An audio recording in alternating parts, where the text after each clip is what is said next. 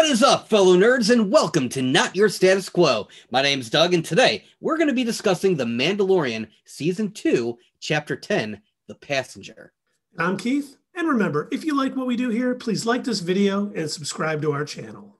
And I am Dave, and if you don't want to be attacked by a horde of alien spiders, hit that bell to be notified of future videos.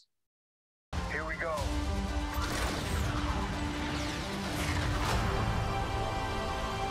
Chapter 10 is upon us, and while some may call it a filler episode or a side quest, there was a whole lot that actually went on during this episode. So let's kind of dig in, and we'll start with, Mando leaving Mos Pelgos, coming back, and he's attacked by a bunch of bounty hunters. Now, were these guys looking to get the child from Moff Gideon, or they were another crime syndicate? We don't really know, but there's a lot we can theorize on.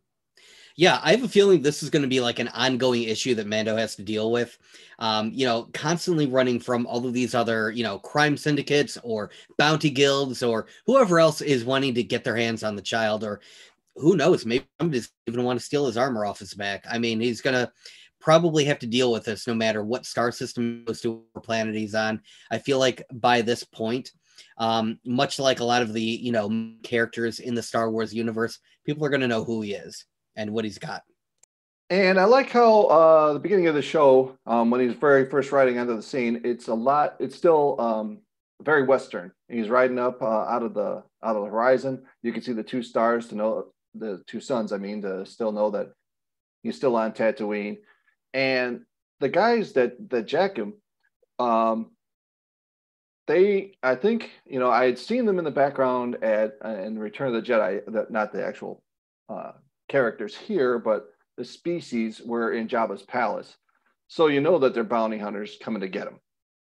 And that they even mention when they knock him out, they know it's him. They're not just randomly trying to rob somebody, because the first thing they say is get the child. When they were getting ready to set up the trap, I was sitting there thinking like, a 50-50 coin flip is how the show is going to actually handle it.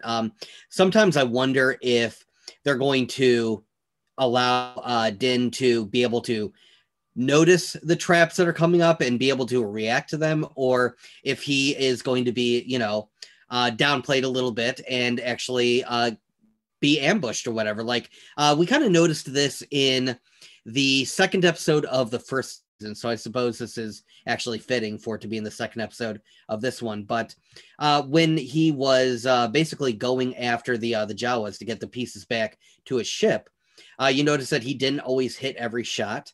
A lot of them were, getting him off of their caravan, and he was actually having to put up a decent fight in order to, stay on board, not lose a child and things like that. And when it came to this episode, I was sitting there watching them lay this tripwire, and I was sitting there thinking, okay, is he going to see it coming? Is his scanner going to pick it up? Is he going to notice it like out of the corner of his eye and, quickly adjust and then take them all out? Or how are they going to play this? And you know what? I would have been happy with either instance, just because it's cool character development regardless. And I really like the idea that, hey, you know what? He's still human, I guess. Whatever the Star Wars equivalent for a human type species is. And he totally falls for the trap. Goes flying, probably should have been injured, really. And like when he flies off the bike, he uses his back or his jetpack to stabilize him so he lands correctly. But if you notice, he's still using his arm control for that. I remember when he got the pack and they said that he would have to grow, the pack would have to learn him before he could fly it without using his remote. So I thought that was interesting how he stabilized himself. Yeah, you're both right. I think we're going to see Din growing in the years and seasons to come. Well, he's going to be a little more on the lookout for traps. I think his inexperience kind of led him and got that trap. I think as we go on in this show, it's going to be less possible. And I agree with Dave. It was subtle that they had him working his wrist to handle that, because we didn't learn from the armor when he got it that one day he'll be able to basically be able to control it without the wrist thing. So it's nice they're not forgetting things that were said in earlier seasons, and it's carrying on. And things we liked. I love the fact that you see him carrying the armor and everything else back to town to, go see Amy Sedaris, the wonderful Amy Sedaris, who had some great lines in this episode. And who was she sitting with but Dr. Mandible? And for those of you that don't know, Peyton Reed directed this episode, who has directed Ant-Man and Ant-Man and the Wasp. So it was a nice little nod he threw in there to his prior films. I thought it was rather enjoyable. I like it when he's crossing the desert and he's you can see how far he has to walk, and he's still, he's a badass Mandalorian. He's carrying everything instead that the speeder bike was carrying, and he gets in there, and I love how they're still using the same cantina, same boots, and everything from A New Hope. Yeah, that was actually a really nice touch. I enjoyed seeing her sitting in the same seat that Han was sitting in the cantina. I thought that was nice. I've heard of there being several recreations of that cantina spotted in like a couple of different places in the United States. I think the Not Your Status Quo crew should go and visit one of those. One thing I also noticed that when he gets into the cantina and he finds Peli, she's playing Sabacc, and she actually wins with the hand, the Idiot's Array, which is the same hand Lando wins in a game of Sabacc on Star Wars Rebels. We do find out that the Dr. Mandible does know where some other Mandalorians are, and he'll give them that information. And it takes Mando to his next stop. Unfortunately, he's got to take a passenger with him, and there's a couple caveats.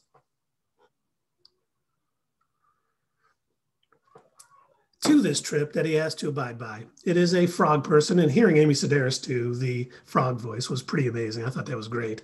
And of course, as soon as I saw this character, I'm like, oh my God, we know Baby Yoda likes to eat frogs. So what path are we going to lead down? And as soon as we find out he can't go into hyperspace because she's carrying her eggs and it's the last of her line, I was like, this is not going to go well for everybody. And it didn't. Her name is Frog Lady, Keith, okay? Get it right. Absolutely. My apologies, Frog Lady. I didn't mean to get your name wrong. But, we do, I kind of talked about this at the beginning. This is kind of a filler episode, kind of a side quest. If it is kind of gaming, it's kind of a side quest to this, because as he's flying out, he gets stopped by Dave Filoni and the New Republic X-Wings because he doesn't have his transponder on. And that leads to some amazing flying by Mando to kind of, get away temporarily from these X-Wing pilots. And another thing about this encounter with the X-Wing fighters or pilots is that Mando is trying to say anything he can to get them to go away. And at the end of their conversation, Mando says, "May the Force be with you." Now we already know he doesn't know anything about the Force, and he just has the baby of a race of enemy sorcerers, so he doesn't know what the Force is. So I'm thinking it's just a way to say, have a nice day or whatever, post Empire, that they don't really know what it means when they say it. Kind of like an answer to the church prayer, "May the Lord be with you." The pilots actually answer back, "And also with you." So I thought that was kind of funny. And can I just say how disappointed these starfighters pilots must be? The fact that they're basically relegated to like interstellar cops at this point, like oh hey, that guy's signal is out, we better pull him over and check for his ID and insurance. So, like, I mean, you go from fighting in this galactic war, taking out TIE fighters, like, oh yeah man, I was in a real bad dogfight, and next week, well, yep, I wrote 3 tickets. And also involved in this chase is, when Mando is found, later on in the episode, I guess, when they're out there talking to Mando and they decide to let him go, during that conversation, they mentioned some events from last season, the Bill Burr episode where he took the 3 who took him on that mission and left him in the New Republic transport. That when they brought that up, he doesn't say, "Yes, I did that." When they say, "Is this true?" he doesn't say anything. All he says is, "Am I under arrest?" That's great humility. I think he's showing all over this show when they can bring people together, and he's not going to take credit for his accomplishments. He's just a great leader. No, you're absolutely right, Dave. We even talked about it last week, how he's not only growing in, being a bounty hunter and being a dad. I think we saw that a little bit this episode with him, chastising the wee baby Yoda or the child when he was eating the frog's eggs. I mean, really the last of this family's line, and Yoda's kind of eating him. But, he's growing in pretty much every aspect of his, being, and it's really well done. He's even becoming a better pilot, I think, when we saw him unfortunately crash the ship on that planet that wasn't Ilum, that wasn't Hoth. Great trailer, you guys. You had everyone talking that it was going to be a planet that we already knew. But he crash lands, the ship is damaged.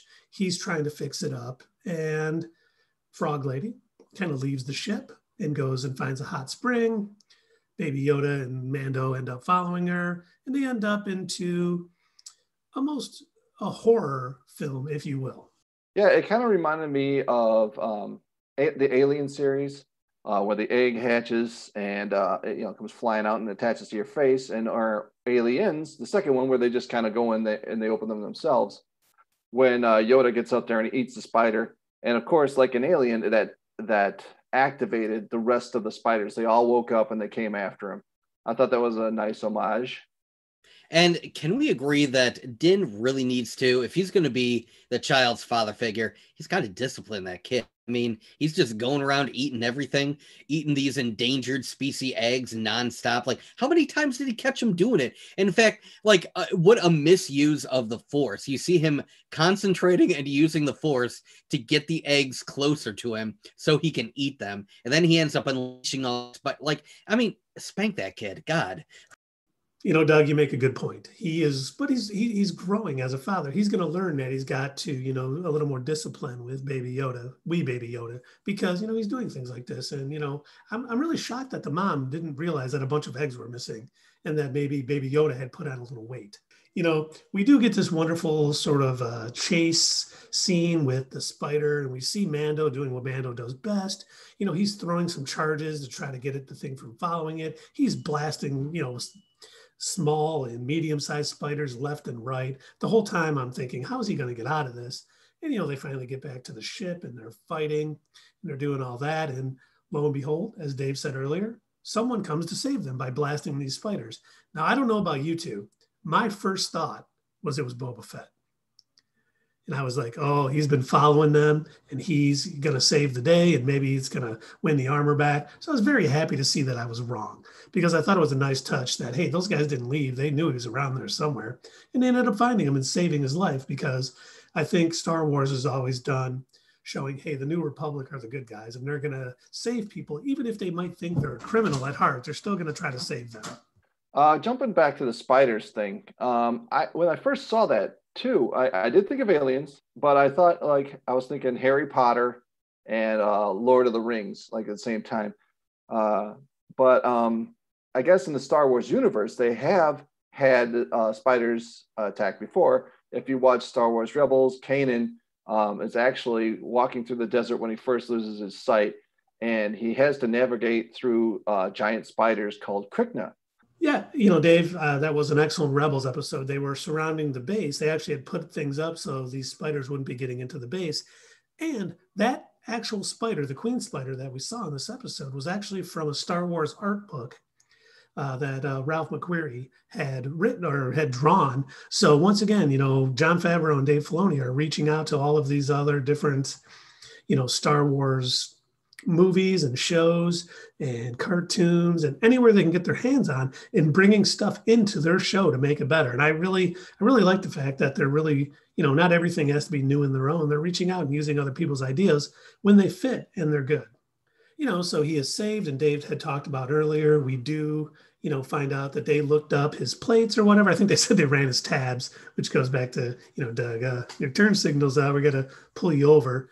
They're definitely, I don't think they want to be cops, but they said, hey, we know what happened. You tried to save that New Republic guy. You captured 3 other criminals. And he goes, what if I forego my bounty? I was like, okay, yeah, that makes a lot of sense. So I will say this about it. I agree that you could technically view this as a filler episode, but I think when it comes to episodes like these, sometimes they are necessary, because it kind of gets us from one point to another. And I don't think they should have taken the whole, like 45 or however long minutes that this was. Maybe this one could have been one of those 28-minute episodes or something like that. They probably really didn't need that much. There wasn't that much in the way of storytelling that really happened in this particular one, but I still think it was necessary. Probably not the greatest one. I'm not going to immediately say that it's probably the worst. It was fine because there was a few in the first season that I was a little iffy about as well. I love every episode of the first season. I think I disliked a lot of portions of the prison escape episode. That one was it was okay in parts. It had a couple of funny moments, but I didn't really like the entire thing. I kind of felt like that was a filler episode too, because it was really just kind of like out of nowhere. All of a sudden, he decides, "Oh, I need some extra cash." But yeah, kind of like in the same way here, it's like his overall mission is to find another Mandalorian so he can hopefully get help finding these enemy sorcerers. And I am going to laugh when he finally puts two and two together and figures out that the magic hands is the same thing as the Force that's in that saying. And he's going to be like, oh, that's what that means. So I am waiting for that. But one thing that I noticed in this episode, and this kind of ties back a little bit to what Keith and Dave were saying, just about Din's character, really. So at one point we Frog Lady actually utilize the old alien robot voice modulator in order to talk to Din, and she mentions that he has to save her because it's the creed. It's all about the creed, and you see him like struggling and being like, oh God, she's right. Oh, it's the creed. I have to actually rescue her. I have to save her. And, that's something that's just not going to change about him. I don't see it ever happening. I think that that's such an important element to who he is as a person. That, first off, I think it's amazing that other characters actually know about the Mandalorian creed. But I think it's really awesome that you've got that moral compass that he's always going to stick to. So if somebody calls him on it and says, hey, what about the creed? He's going to be like, fuck, you're right. Yeah, I guess so. Yeah, and a couple of things in this episode as well. The child, Baby Yoda, whatever you want to call him, he shows that he's not just cute, but he's a handful. He likes to cause trouble. I mean, but if you think about it, when Luke first met Yoda, he was just causing trouble left and right in the Dagobah.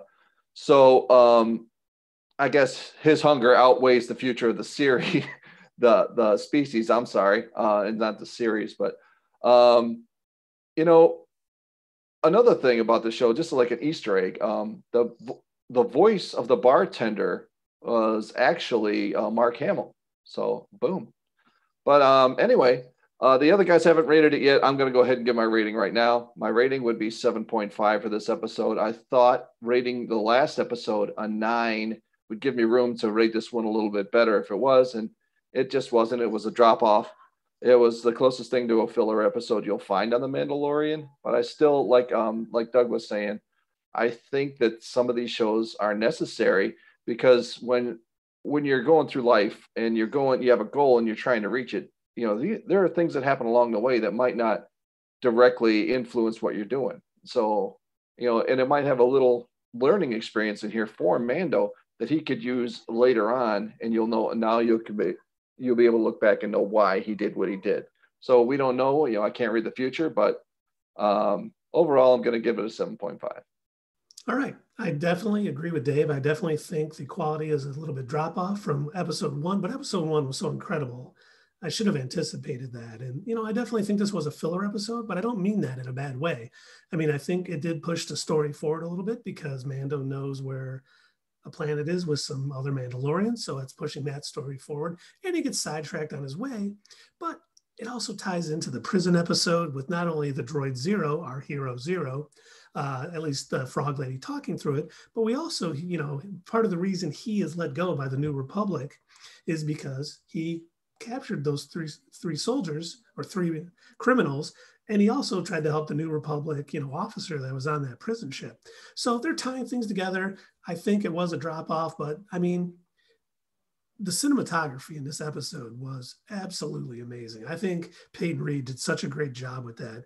I don't think he had a lot to work with, and I think he did a tremendous job with that. And, you know, just a little scene with the bounty hunters at the beginning, because like Doug said, or Dave said, I can't remember which one of you said it, this is going to be a reoccurring thing, because I'm sure that bounty for the wee baby Yoda is huge. So every bounty hunter in the galaxy is going to be looking for him. So, you know, it was good, wasn't great, but I would take this over most other episodes of, other shows. I really think it was good, and I'm looking forward to next week, but I'm with Dave. I'm going to give this a 7.2 out of 10. Yeah, you know what? This doesn't happen that often, but I think the three of us are pretty much in agreement. This time around, we all pretty much felt the same way about this particular episode. It was fine for what it was. It was I'm getting from one place to the next kind of episode. I guess filler is appropriate, but I'm going to agree with Keith. That's not really a negative term. It wasn't as action-packed. It wasn't as amazing and, up to the same standards that the opening for this season was, but it was fine for what it was. I'm probably going to rate it a 7 out of 10. I am glad that they didn't, immediately put Boba Fett back into this episode, because I think they're sticking to their guns. This is not the Boba Fett show. This is all about a completely different Mandalorian. Let that kind of sit for a little while. So I'm fine that they didn't immediately throw him into the action. That was perfectly fine. I am glad that they're also using this opportunity to show that the cute wee baby Yoda isn't as cute and wonderful and as sweet as he was portrayed initially in the first season, as he swallowed a complete frog whole. Now that we know that he literally has no control over his stomach, and he's willing to cause trouble like his adult counterpart did, possibly worse.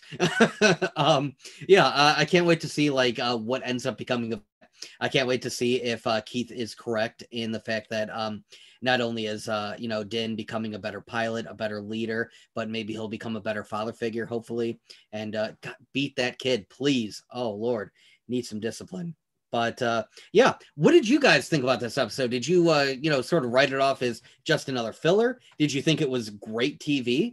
Or, did you think it was just average? We want to know what you think. So put it down in the comments below and interact with us. Like this video and watch the rest. And we'll see you for the next one.